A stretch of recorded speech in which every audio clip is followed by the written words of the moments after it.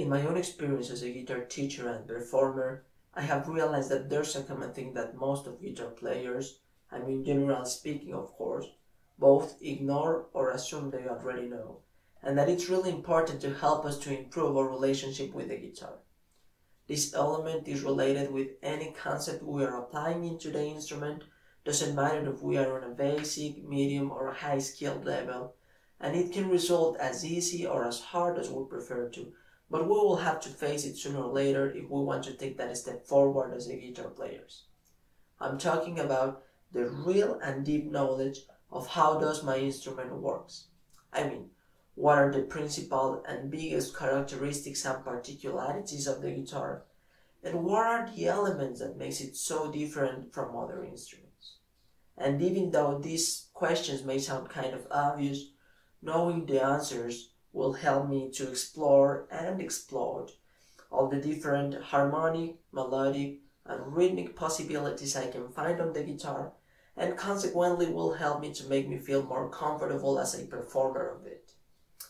Among all these characteristics, just like the range of my guitar, or just like the fact that guitar is a transposing instrument, there is one in particular I really want to talk about because it has a lot of implications on the logic of the fretboard, and the knowledge of it will help me to know better the way this complex matrix works. I'm talking about the standard 6-string guitar tuning. As we already know, standard tuning is based, most of it, on some sort of quartal logic, which means that most of its strings are tuned a perfect fourth far one from each other. And I said most of it because there is an exception, that is the second string, that is precisely that element that will make guitars so different from other instruments that share the same kind of tuning, just like double bass or electric bass. But before going deeper into this particularity, we have to know that this kind of constant tuning, or quartal tuning in this case, will involve one of the biggest characteristics of these stringed instruments, which is the possibility to find the same note on different strings and of course on different positions of the neck. Unlike other instruments like piano, in which you will find each note in just one possible place, on guitar, for example, you can play this C note on the second string, on the third string, on the fourth string, on the fifth string, and on the sixth string.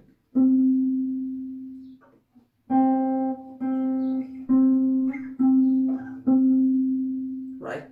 And well, this is where all this stuff starts getting more complex and more interesting too, because it results that these 5 notes are not really the same one. All of them will be notated on the same place of the staff, but each one will have a different sound quality. And this difference will be perceived at the very first 2 examples,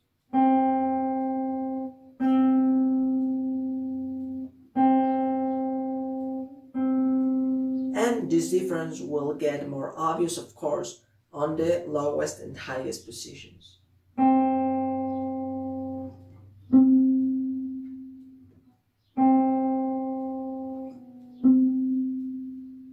Right? So, if I really understand how does my instrument works, I will be able to make the right decisions on what of these different possibilities should I have to play, according on what was I playing before, or what do I want to play after this note, or according on what kind of sound quality do I have to project, etc., etc. Now, at this point, this particularity may look kind of simple or really understandable because we are just playing one single note. But what if we take this characteristic and try to apply it into some more complex contexts, just like a sequence of notes, or just like the melody of a tune, or just like some improvisation phrases, or even just like some chord progressions? Well, let's take a look on what happens then.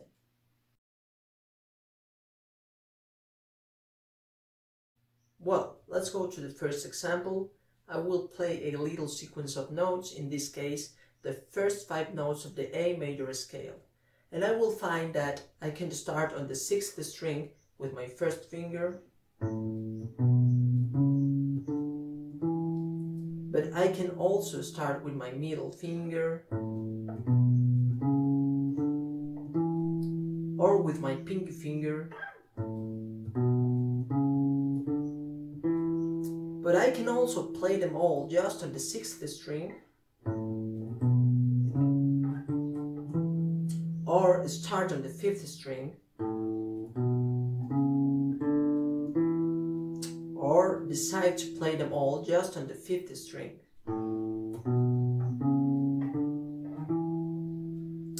And I think there are a couple more of options, but I think those are enough to show how many possibilities do we have to play this little same sequence of notes on the same octave. Now then, we were also talking about this particularity of the guitar that we can find on the 2nd string, B, which is tuned a major third far from the G string. We all already know that, right? But the implications of it will mean that we will find some sort of displacement or modification on the logic of the neck, the symmetrical logic of the neck. I mean, unlike other instruments like electric bass, which will have a perfect quartal tuning, and this will mean, or this will let us keep the same fingerings for the same sequence of notes on different octaves, just like in this case.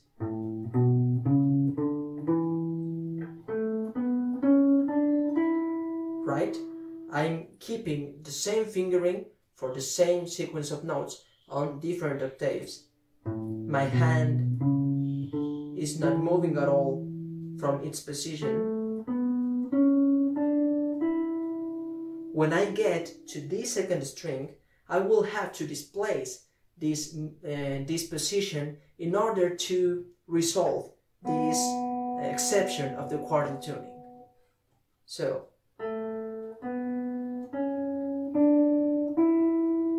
did you see it? I had to move my first finger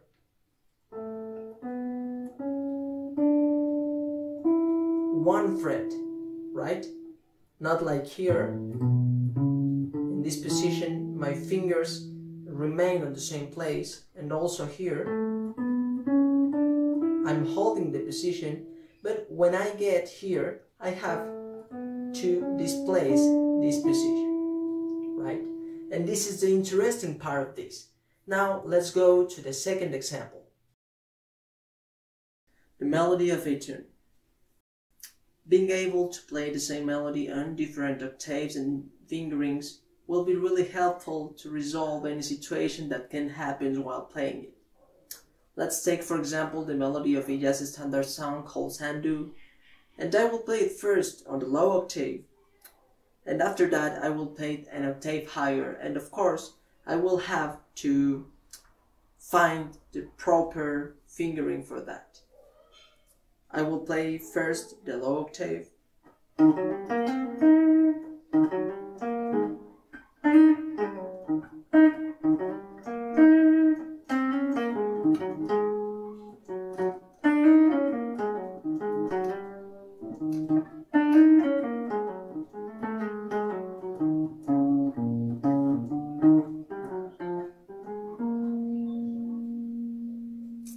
At this point, I have to say that I really choose carefully this fingering according to the melodic idea I have for this particular song, because I can play this legato sound instead of, for example, this plucked sound, which I mean that sounds kind of rough. So I will try to keep this legato sound I just told you for my next fingering.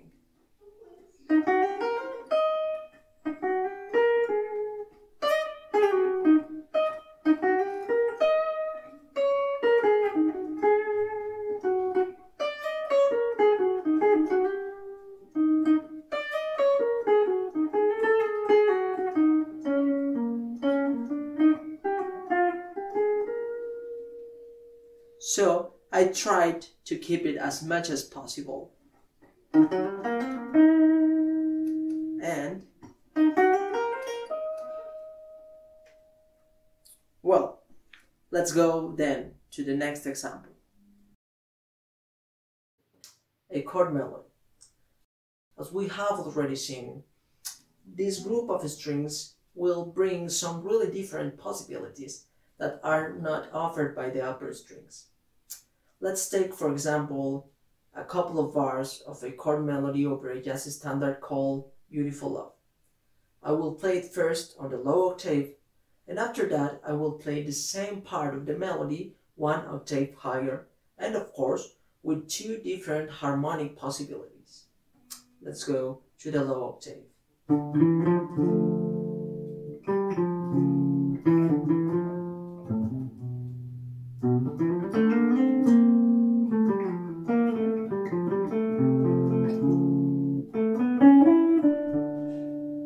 That's enough.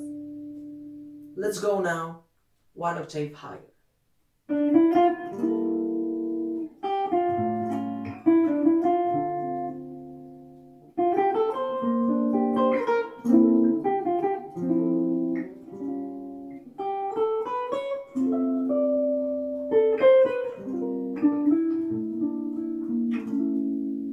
Right? Well, the knowledge of these two different possibilities, these are just two among a lot of them, will help me to mix some ideas of the low octave and some others of the high octave. I mean, will help me to play some different ideas that I could not play just in one position. For example, what happens if I start playing the high octave, right? But when I get to this part of the melody, I go to the low octave. Let's see what happens.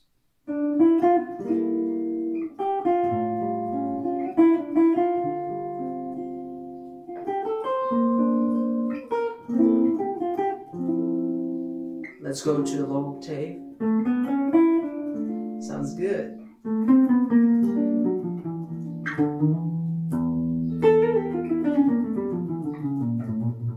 And let's go back to the high octave.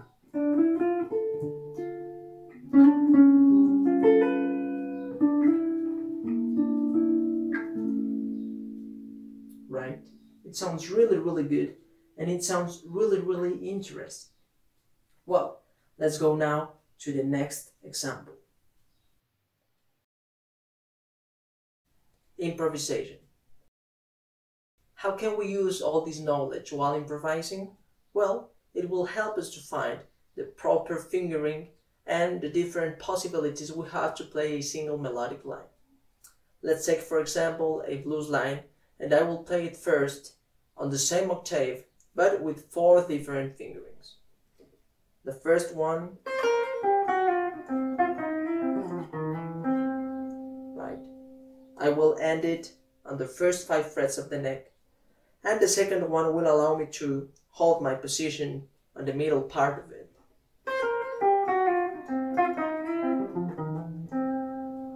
And I will find another 2 possibilities on the higher positions of it.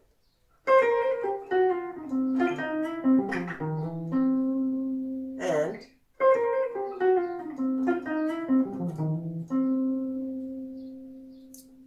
we can also use this to play the same melodic line in 2 different octaves. And it's just about, as we already know, it's just about finding the proper fingering in order to keep the same idea. I will play this line first on the high octave.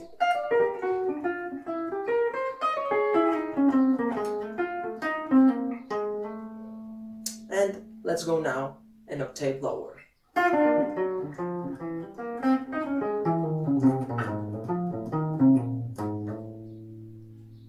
Right? In that moment, I will have to choose the best option for me to play this line in order of what do I want to play after, or what was I playing before, etc., etc. A chord progression. One of the hardest things on guitar is to keep the same harmonic idea in two different string sets. For example, I will play a 2-5-1 progression on C major, I mean D minor 7, G7, and C major 7. And after that, I will try to play the same idea on another string set. Let's see what happens then.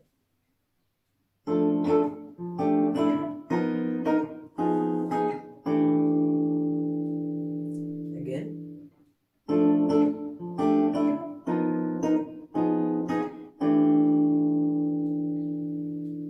So, if I want to play this same idea on another string set, I have to know my instrument and I have to find a proper fingering for it.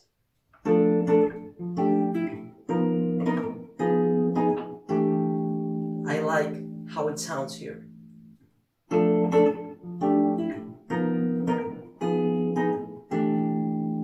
Right? It's not that hard.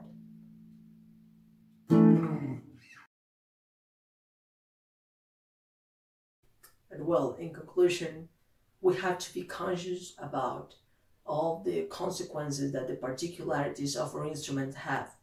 And after that, we have to try to understand how they are related with any concept we are learning or mastering.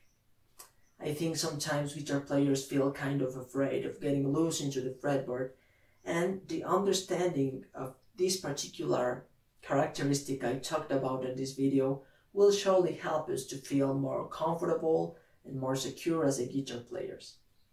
And well, that's all for now.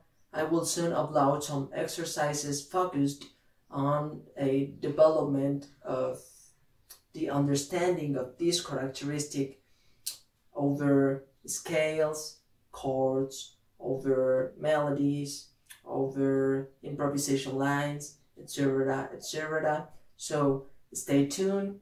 I am Christian Sanchez, and if you like this video, please give it a like, share, and subscribe to my YouTube channel. So, see you next time.